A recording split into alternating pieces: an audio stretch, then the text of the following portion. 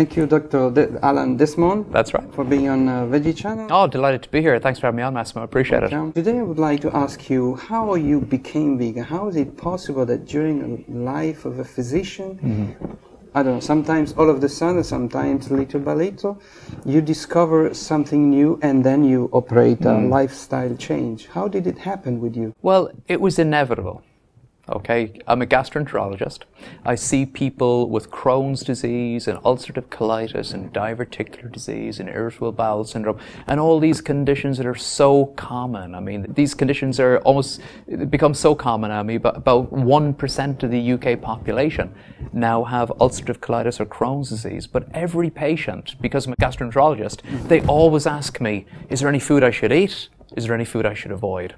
And so I wanted to be as confident in the answers that I gave those patients, as confident as I am when I prescribe them a pill. I wanted evidence-based answers, so I went looking for those answers. So I went and read all the literature, what food, to answer that question, what food should I eat, what food should I avoid? And all of those studies point in one clear direction. So I've been a consultant gastroenterologist since 2012, so that's 7 years now, but I started training as a doctor in the 1990s. In the early days of my career, I was very keenly interested in the gut microbiome. Where I worked and where I trained was the home of a company called the Alimentary Pharmabiotic Research Center, where I was employed for a little while. So even in the late 90s, early 2000s, I was hearing about the gut microbiome before it became this big thing. So I've always been interested in microbiome and food and how it relates to disease. But really, I didn't get the confidence I went plant-based myself completely 3 years ago, okay? And that was a very conscious decision. I was recommending healthy dietary change to my patients,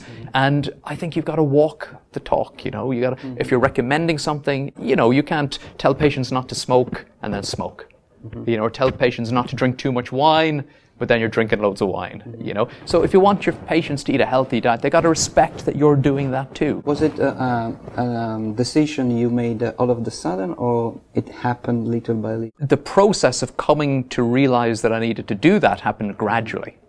Okay, but the actual decision, the change in my diet was overnight.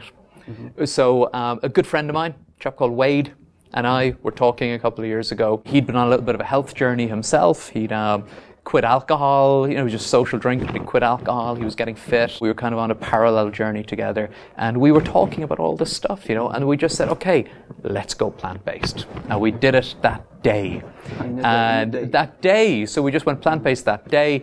We're good friends, our wives are friends, and we're all, so we supported each other. So we said, let's do it for 90 days. 90 days. So we just made the change overnight, and we never went back. My wife's been pescatarian since I met her, so it was easy for her to go plant-based. She just dropped fish. So that was easy. And we've got 3 little kids, and they eat, you can't tell your kid what to eat, because they're going to leave the house, they're going to go to a party, they're going to go to school and have some cheesy baked potato or something and get hooked on cheese. You cannot tell your kid what to eat. You can just keep putting healthy food in front of them and they'll make those choices. So my kids are vegetarian. At home, they're like 95% vegan, but when they're out of the house, they can eat whatever they want. We don't send them to parties with a sign that says, I'm vegan.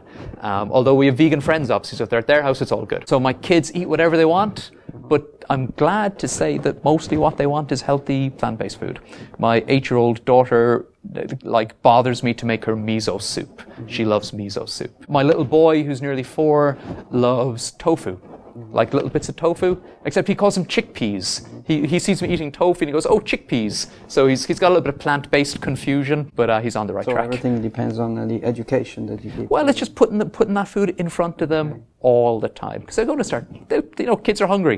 They're going to just choose some of those healthy things and get a taste for them. And when they're young, they're figuring out what they like. So if you get them a whole range of healthy foods to choose from, they'll find the ones they like. If you had to give an advice to a physician that is starting to get information and maybe he's likely to become vegan, but he still doesn't know, what would you tell him? You mean in their clinical practice, you mean? Both. Well, I think in life, there's so much evidence out there now, right? Just go to pcrm.org or watch The Game Changers or watch Forks Over Knives or watch What the Health. And as a physician, if you're thinking of making a change, go and have a look at them, but don't just watch them passively. So The Game Changers, great movie. All about plant-based. So what it does is during that movie, if someone makes a scientific claim in the in the movie, the reference appears at the end of the screen.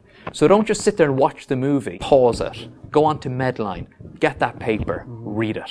Whatever your specialty is, if you're a cardiologist or a dermatologist, if you're a gastroenterologist like me, or whatever your specialty is, go on to PubMed and type in diet in whatever your specialty is, and just follow the evidence, and you will find that the standard Western diet, which gets half of its calories from ultra-processed foods, junk food, and gets like most of the rest of its calories from dairy and animal products, is almost designed. It's like someone designed a diet to give us chronic disease, to give us gastrointestinal disease, to make us obese, to give us Crohn's disease, to give us heart disease. And if you can start to talk to your patients, you can turn things around. Any physician who decides they're going to do this, they need to maybe find one patient and really put in the effort with that patient. And that one patient will turn their life around and will turn their clinical practice around. Because they'll say, it worked for this person.